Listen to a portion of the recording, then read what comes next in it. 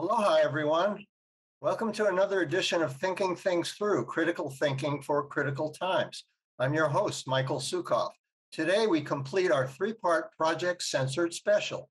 Last month, we talked with Peter Phillips, former director of Project Censored, and Andy Lee Roth, the current associate director.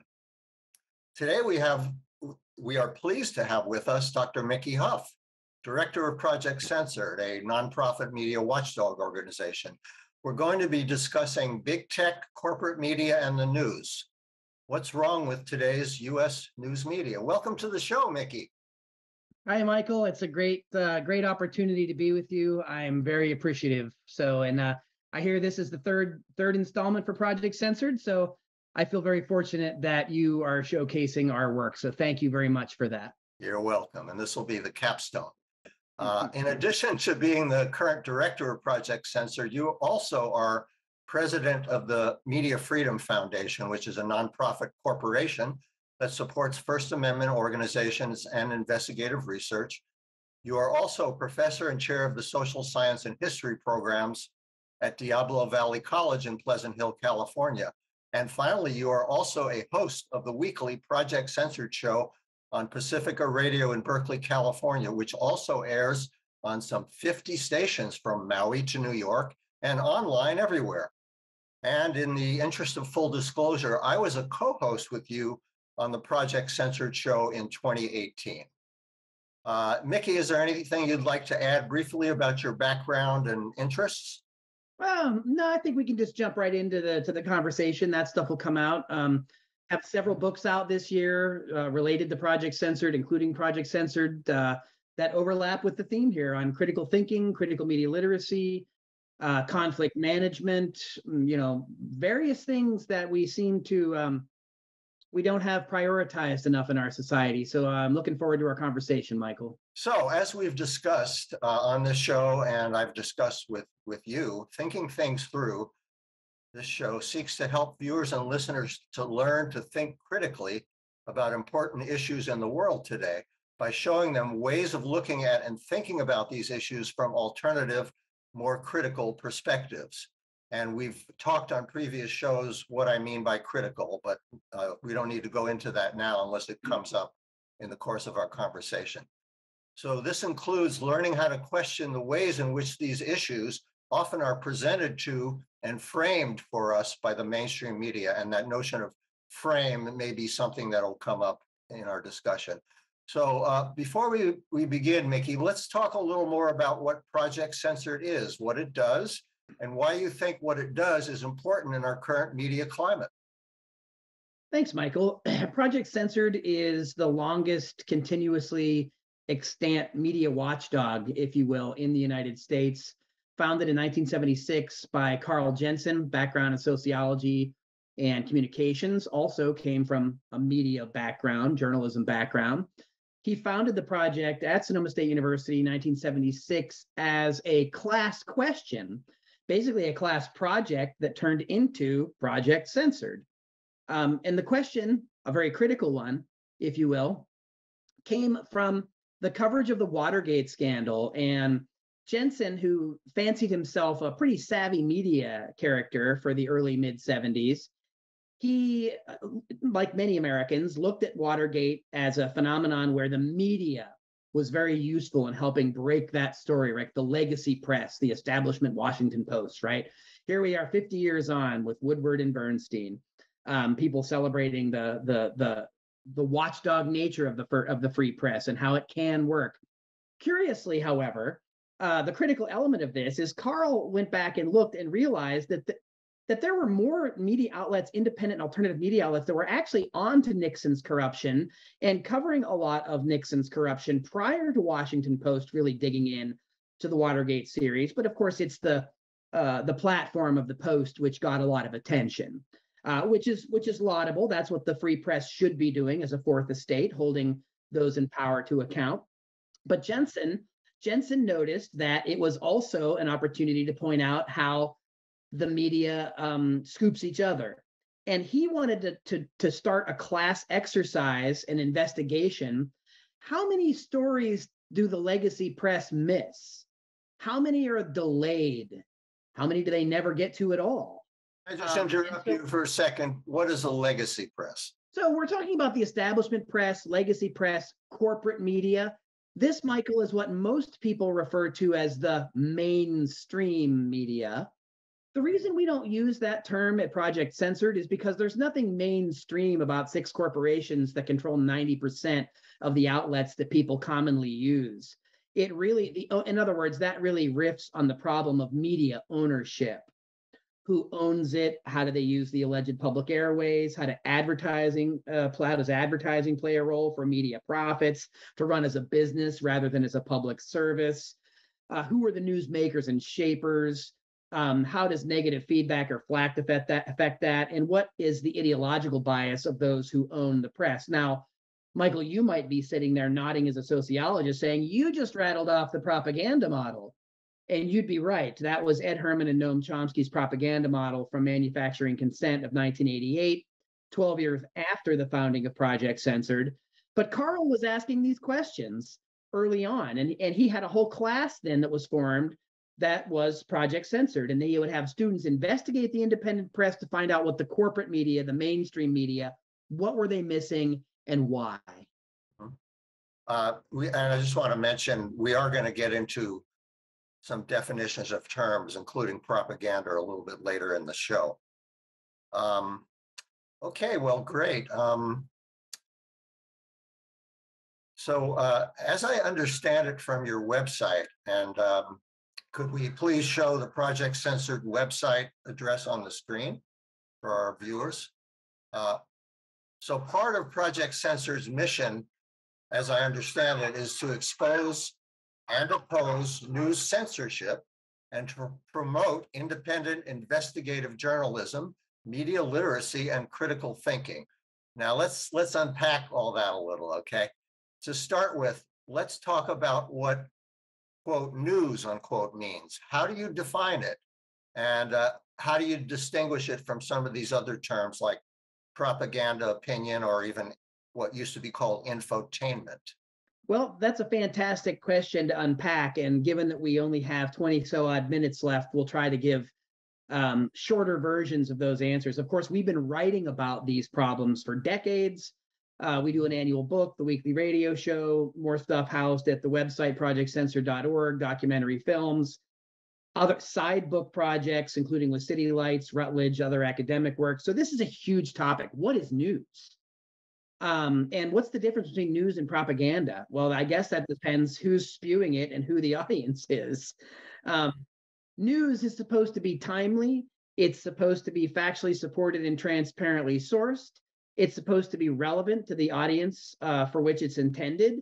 It is supposed to inform audiences, not attempt to sway their opinion or change their beliefs. In other words, objective news media journalism, which doesn't really exist, is a model that comes out of the 20th century. Let me interrupt you for just a second, just for our listeners and viewers. So it sounds like the way you're defining news is information.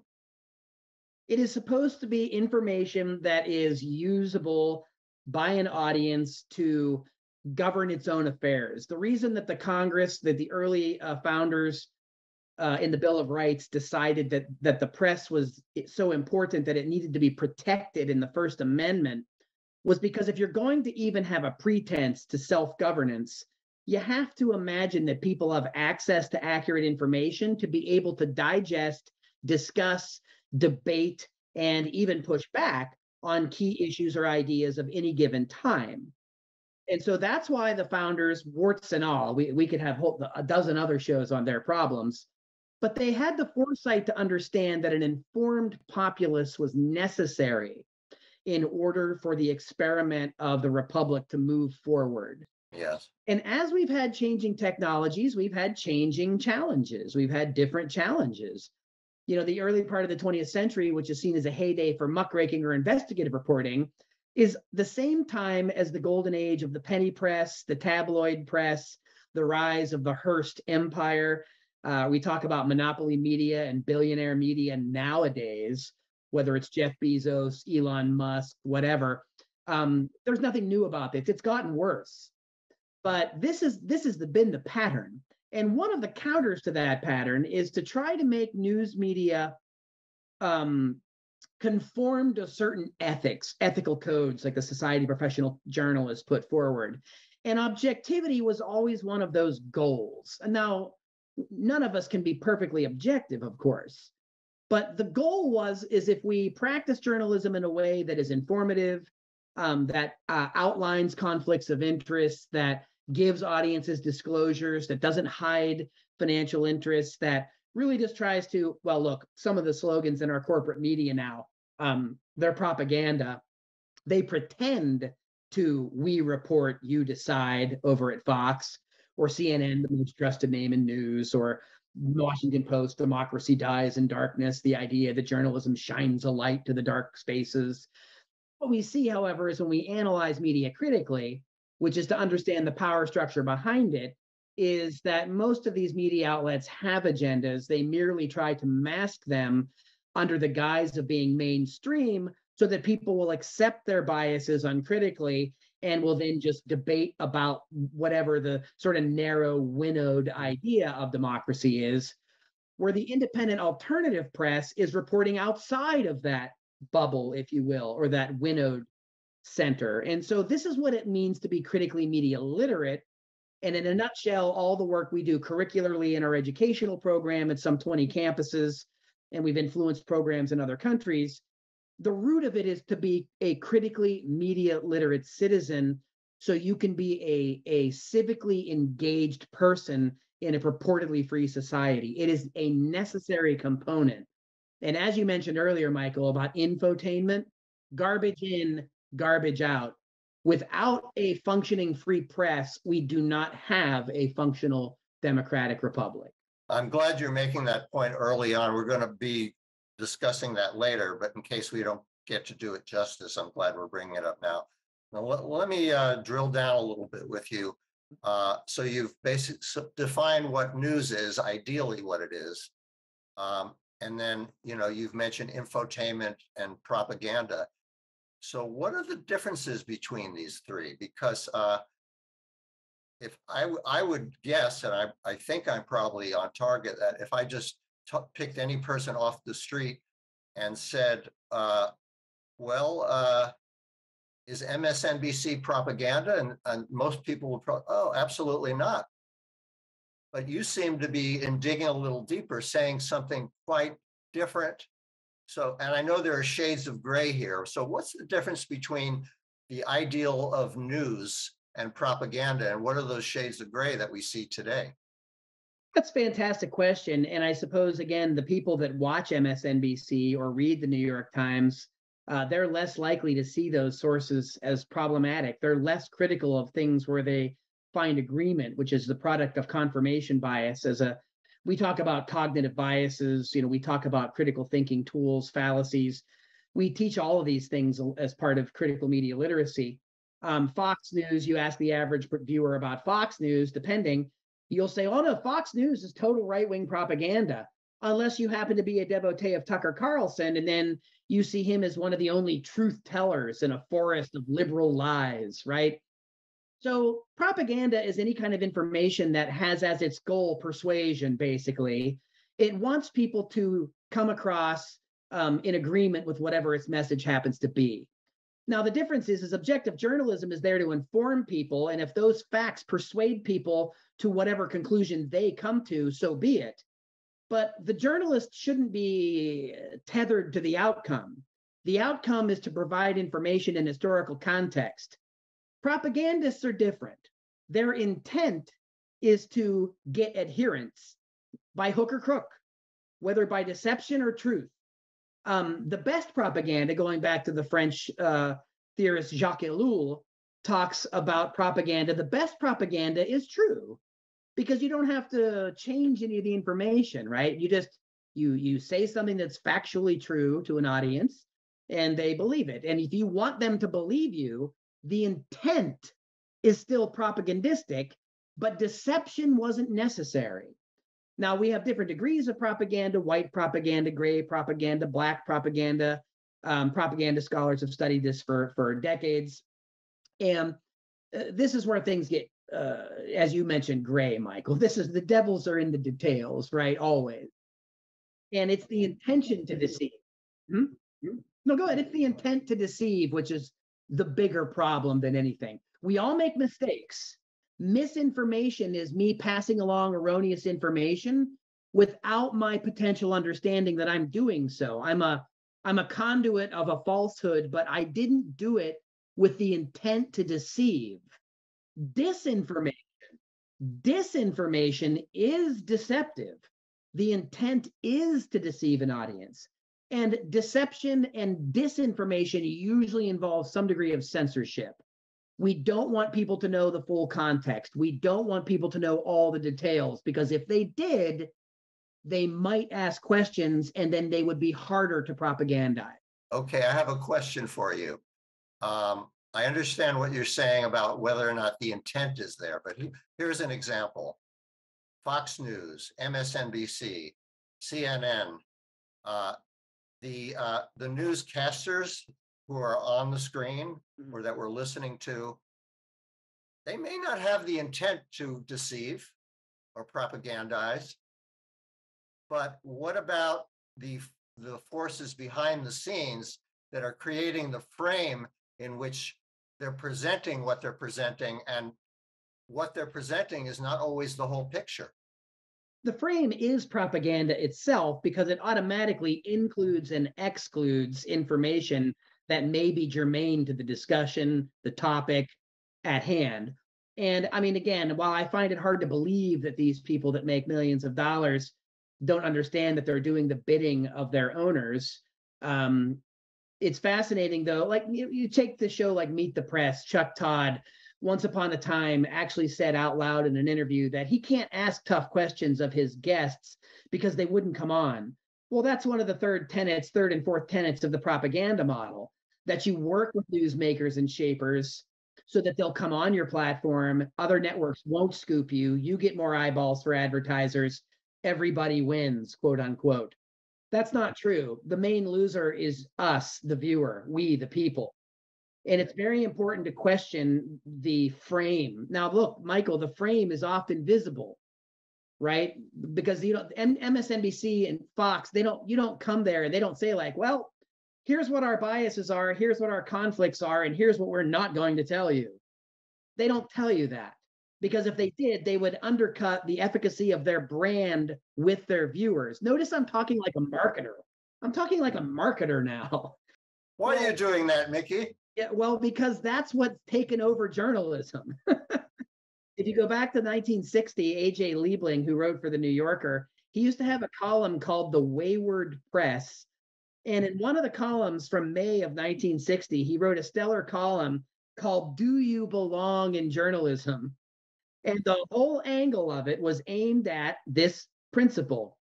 The best way to guarantee freedom of the press is to own one. And so he pilloried the owners of the press of his day, the shrinking size of the ownership class, and why it was problematic in our system that journalists had to be business people in order to get a platform, or that business people hired journalists to tell the stories that, well, happen to accompany their beliefs, their values, those of their shareholders and advertisers. And so that is the unpacking of the frame that is so crucial to understand, which is why there, again, corporate media is a voice for corporate interests. It's not mainstream in terms of Main Street values. Now, where it overlaps with those may help its audience, but that's unfortunately not the prime mover or prime driver behind content production. Right. Wow, there's so much here to unpack, and we're fast running out of time. So let me just move you forward a little bit. Could you say a little, okay, you've used the terms critical media literacy and democracy, both as being objectives of Project Censored on the website. So what is critical media literacy? Let's pull that apart for our listeners and viewers. Well, to be critical doesn't mean to be negative. It means to, and you're a sociologist by trade. So you think this way as a matter of course. I mean, this is a default for a sociologist, right? You want to, what's behind the system? What's behind the structure? What's the power hierarchy? And in many cases, these are very invisible, right? And so you have to interrogate systems of power. Who do they represent? Who do they not represent? Who is marginalized? Intersectionally, how do issues of race and gender and class play out in the power dynamic? And now, when we're adding media into this, it means that we're simply asking all of these questions in our interrogation of the power structures that control media, which happen to be major corporations that operate privately for profit, even though they claim to operate the public airwaves in the interest of the public. Well, that's been shown again and again and again, tome after tome after tome, decade after decade, to be well intentioned but not true. And so the best we can do is fairly and honestly, equally interrogate all forms of media across the spectrum in a way that gets us an understanding about what we're getting when we tune into or read a particular source. And what that understanding is what you mean by literacy? Yeah, that means that is the development of a form of literacy about the news media. That means you know what you're getting when you go to the New York Times, and you know what you're not getting. And by the way, Project Censored makes it a point to be critical and affirmative. And I know my colleague Andy Lee Roth talks about this a lot. It means we will critique the corporate media when they censor, when they distort, when they leave things out. But we will also affirm when they do stellar investigative reporting because they have the resources to do it in a meaningful way. We will also affirm independent alternative media sources when they do journalism in an ethical, transparent way, such that it can be an example to inform how corporate media could operate its affairs if it weren't so beholden to so many other interests. And that's where the devil gets back into the details. And we highlight a top underreported list every year since 1976 in our books. We've been publishing a book a year since 1993 with Seven Stories Press, now partnered with Censored Press. Project Censored State of the Free Press 2022. There's the cover. Andy Lee Roth and I, editors. Daniel McLean from the Society of Professional Journalists wrote the foreword to that, talking about the importance of independent media, independent journalism. And right there, Michael, at the outset, what we do is we talk about the state of the free press. What are the challenges that we see journalists facing? What are some things that are being done about it? What are the top stories that the indie media covered that the corporate media hasn't gotten to yet or may not? Independent media, right? Yeah. So we highlight what we think are the best stories in independent press. We have 30 judges that are media experts, journalists, and scholars.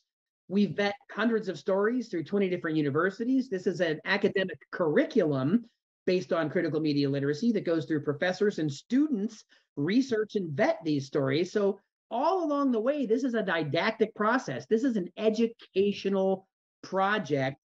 It's not just about me getting on the radio or us talking whatever our smack is about what we think is most important. This is all vetted. It's fact-checked. It goes through a balloting process. It's a very detailed thing that you can see on our website. We outline it. We're very transparent at projectcensored.org, how we do these things, how these decisions are made, how people can nominate stories. And this is we think the project is, and we got this through Carl Jensen and then through Peter Phillips. It is a walk the walk project. We practice what we teach, right? And that's what I think makes us different than a lot of other watchdog groups like Fairness and Accuracy in Reporting, they do great work, right? But we do something that is a little different. And I would say deeper, because we're not just trying to tell the public, hey, this is wrong. We're trying to teach the public how they can begin to interrogate media on their own. And they may even become critical media producers, Yes. not just consumers. Right. And that's very important. Yeah. I need to stop you because we unfortunately need to move towards wrapping up. But as we do, I'd like to show the cover of the forthcoming book called Media and Me. We just did that for young people, 10 collective authors with Project Censored. including Andy and I and Nolan Higdon and Allison Butler and Ben Boynton and others. Yep, that's coming out this October, and it's written for young people. So people that are in junior high, high school, first year of college, people that are just saturated in media. There's no media literacy curriculum in the United States. We have no Common Core media literacy curriculum. We have, if you're lucky to get it, it's because of the teacher. And we're trying to change that with workshops, curricula, this textbook. And we're actually going, Michael, we're going to be making copies available for libraries and schools as the result of a grant for free this fall.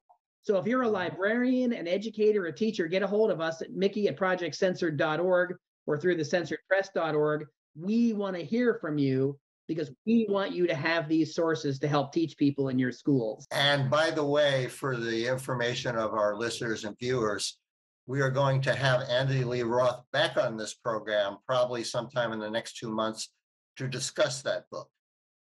That would be fabulous. And we have 9 other authors that would love to come on with you and talk about any facet of it. So anyway, Mickey, like I said, we're almost at the end of our time together today. But in closing, I'd like to ask you, given everything that we've discussed and that you've said, how can citizens of, whether it's of Hawaii, the United States, or of the world, make a difference in their lives and the lives of other people at home and abroad using the kinds of tools you've just been discussing briefly? Well, we think education is its own form of activism, critical pedagogy. We think that education is a form in and of itself of civic engagement. And so one of the books we did this year from Routledge, Let's Agree to Disagree, is a critical media literacy and critical thinking communication primer aimed at conflict management in our very contentious political climate, where we offer nuts and bolts, how-tos, constructive communication patterns, the importance of empathy. So our website is full of information that helps people have those difficult and challenging conversations in their families, in their lives, in their communities. And we are available to do workshops. We're available to provide curriculum. We're available to help in any way we can. So if you're somebody that's interested and concerned in these issues and these challenges and the rise of censorship and how critical media literacy is a better approach to try to contextually inform people about things they don't understand or don't like, then feel free to contact us, projectcensored.org. We would love to hear from you. And we're really, really honored to be on with you, Professor Michael Sukhov. We're very honored to have been able to have experienced your work. And we appreciate your work as another example of the kind of things media literate citizens do. They contribute back to society. They want to help lead difficult conversations, and they want to change things for the betterment for most people. Well, thank you very much, Mickey, and thanks for joining us today. I just want to mention again that if you're interested in more information about Project Censored, you can either go to the Project Censored website or communicate with Mickey directly at mickey@projectcensored.org. Again, Mickey, thanks so much for joining us, and we'd love to have you back sometime soon. All my pleasure, Michael. I really appreciate what you're doing, and we're always grateful to have the opportunity to talk to you and new prospective audiences. So kudos to you. Wonderful. Thanks so much. This has been Thinking Things Through, Critical Thinking for Critical Times on ThinkTech Hawaii. I'm your host, Michael Sukhov. Thanks as always to our engineer, Haley Ikeda, the rest of the studio staff, and much appreciation to Jay Fidel. And I want to encourage our listeners, viewers, again, I would love your feedback about any of the shows that we're doing. Please contact me at hawaiiiscalling@gmail.com. If we could put that up on the screen, our engineer. And please join us again 2 weeks from today at the same time, wherever you may be. Mahalo.